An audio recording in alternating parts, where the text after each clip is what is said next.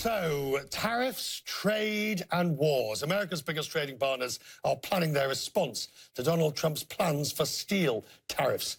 Joining me now exclusively is Mexico's Economy Secretary Ildefonso Guajardo. He joins me now. Minister, thank you, sir.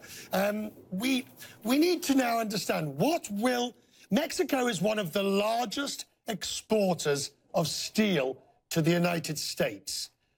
Will you get an exemption from the tariffs that the US president is imposing, do you know? Well, it may come as a surprise to you, but we are a country that is the second most important buyer of US steel, and we are the first buyer of US aluminum. So, in a way, we have a trade deficit with the US of $2 billion. The North American steel industry is highly integrated. So anything that will distort that integration will not be good news for North America, and definitely will make our industries less efficient in terms of competition.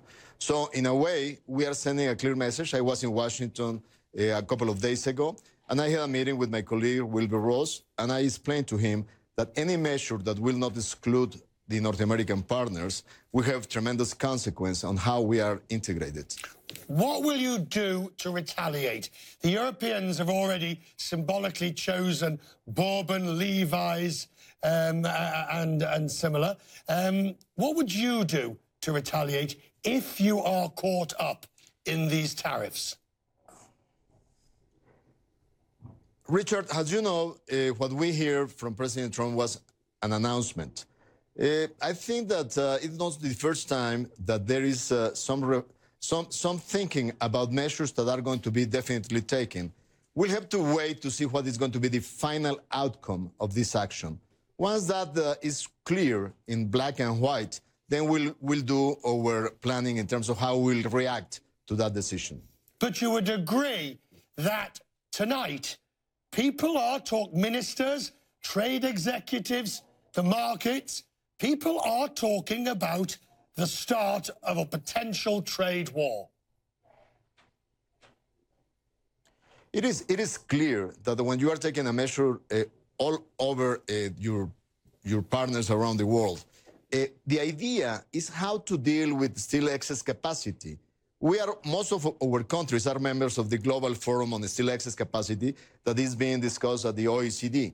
And in that forum, you have to take the right actions to really contain that excess capacity. And you have to target where the problem is. By taking a measure that is hitting everybody, it's like trying to kill ants with a rifle. I mean, you have to be precise on what you want to do.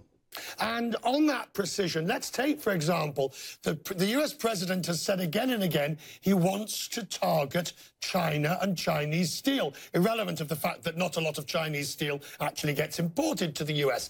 But if that's the case, and there's further dumping of Chinese steel elsewhere in the world, that's one way in which this bad situation, sir, becomes much worse. You're well aware of the way in which it is also interconnected. No, definitely. And one of the elements that we share in our discussions in this North American dialogue is that Mexico has prevented 2 years ago with very specific actions to prevent the Mexican steel market to be inundated by excess capacity from Asia. So we have taken measures, specific measures, that have been proven effective. That's why our pushes in the North American market, our trade in the North American market had increased. The visit to Washington of your president, it was already put off once. It's now, by the president's decision, he can see no purpose in having a visit, bearing in mind the rhetoric on the wall and similar.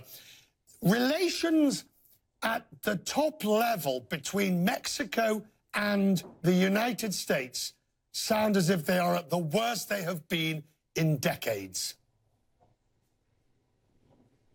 Let me explain. There are two tracks of this dialogue.